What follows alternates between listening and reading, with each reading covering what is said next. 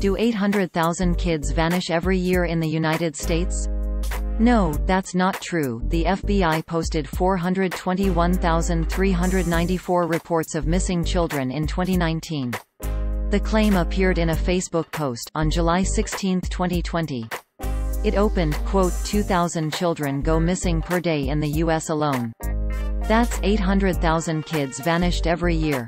Being a parent and knowing that statistic or even thinking about what those poor children must experience is horrific. End quote. This is what the post looked like at the time of writing. Source: Facebook screenshot taken on Tuesday, August 4, 13 hours 34 minutes and 55 seconds 2020 UTC. Reports of missing children are upsetting, no matter the number. But the post's claim is exaggerated. According to the FBI, there were 421,394 reports of missing children in 2019. Here is a chart from the FBI that shows the breakdown that number. There are two caveats to trying to determine an annual number for missing children.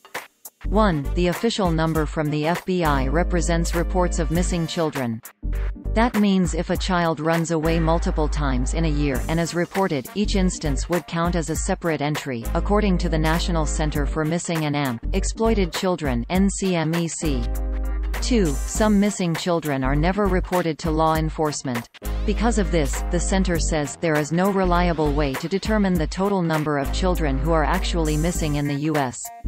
That may be true. But it is also true that it's inaccurate to say that 800,000 children vanish each year in the U.S. Again, according to the best available data, there were 421,394 reports of missing children in 2019, and some of those were multiple reports on the same child running away more than once.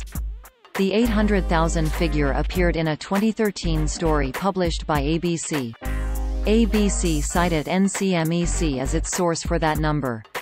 Lead Stories reached out to NCMEC for comment.